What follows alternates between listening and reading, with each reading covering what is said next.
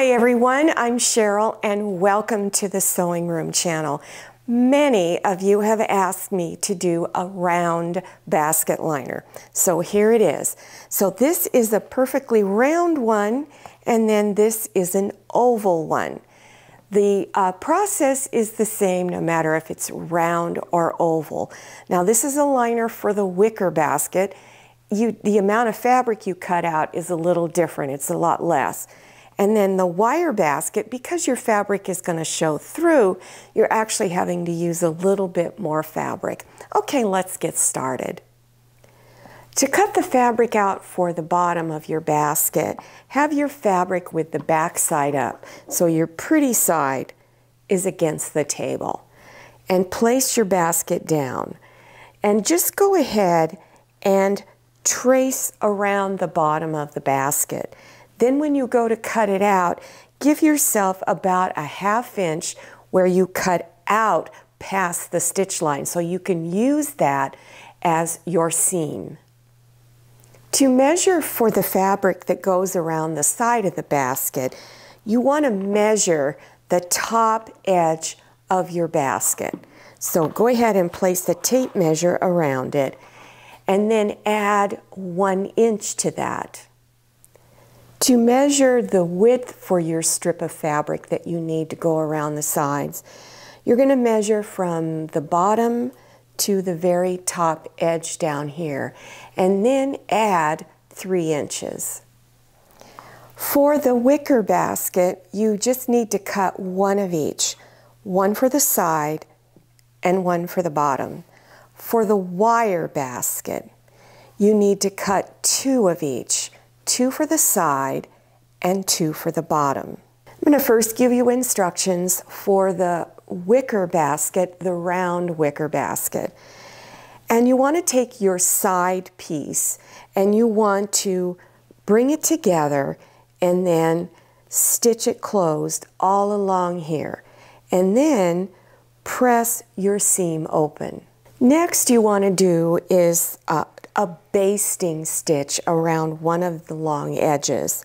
And if you don't have a basting stitch, then set your straight stitch to the longest length your machine will do. Then pull on the top thread. If it's not gathering up, you can always do a little hand basting stitch and gather it up. And you want to just lightly gather it. You don't want to make it too tight. Take your fabric for the bottom and your side piece, and you're going to pin front sides, the pretty side, together. And if it's not gathered up enough, you can gather and pull on your thread just a little bit more to have it gathered. If it's too much, then of course loosen up the gathering. And let me show you on this one. Here's one that's all done right here. And you want to go ahead and then stitch it all the way around. And then this is what it looks like on the inside. It's just loosely gathered. Don't worry about if it's not perfect, if it's some of your gathers are spread farther apart than others. It doesn't matter. It's going to be on the inside of the basket. No one's going to notice. At the top edge of the liner, this is for the wicker basket. Your top edge is going to be done a little differently on the wire basket. So for your wicker basket, fold the edge over anywhere about 1/4 of an inch and then press it. Then you want to fold it over again. And here's my elastic. I'm just using 1/4 inch wide elastic. You want to make sure that you fold it over double the width at least of your 1/4 inch elastic. So I think I folded my fabric over maybe 3/4 of an inch just to make sure. Then you're going to stitch around that edge here. You're going to stitch this down.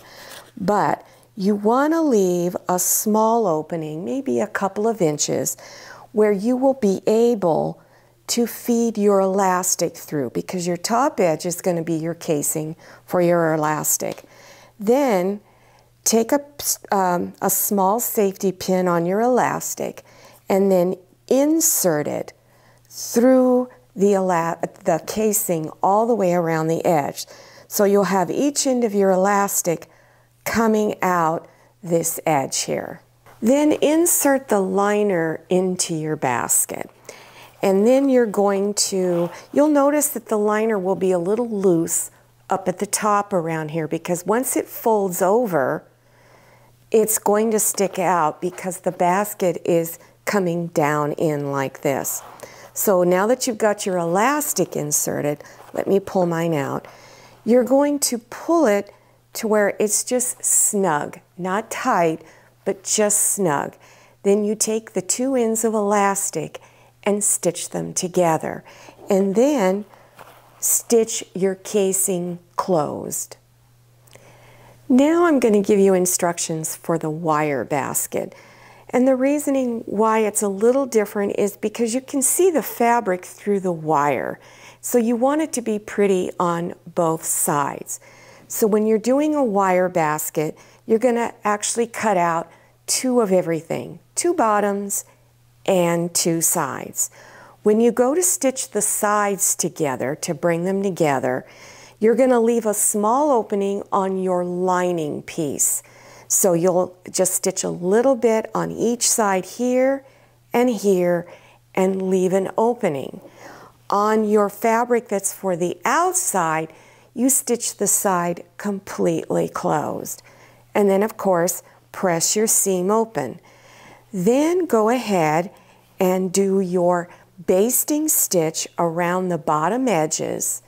Then stitch the bottom on just like you did for the wicker basket. This is my lining, and right now on your lining you want the back side of the fabric showing.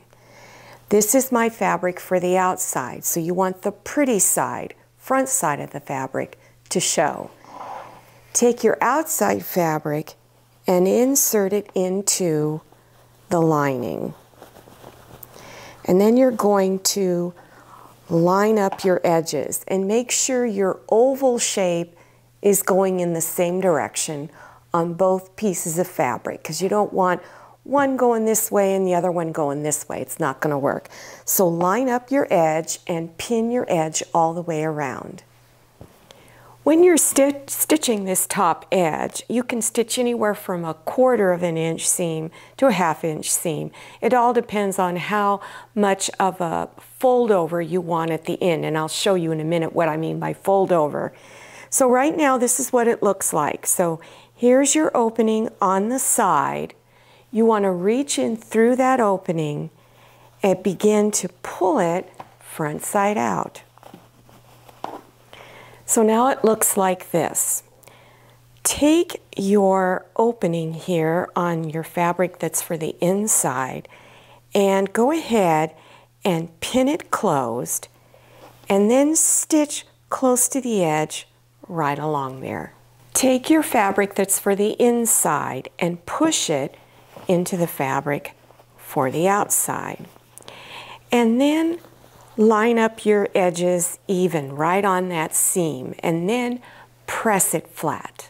So fold your fabric over and make sure you leave enough of a fold over so that it's easy to feed your elastic through there.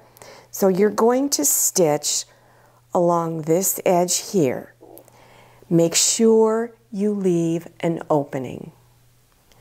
So once you have your elastic inserted in, then again, put it on your basket and make sure that the elastic is snug, not tight, but just snug. Then go ahead and stitch the two ends of the elastic together, stitch your casing closed. Well, here they are. I hope that you enjoyed this tutorial and that you try making a basket liner.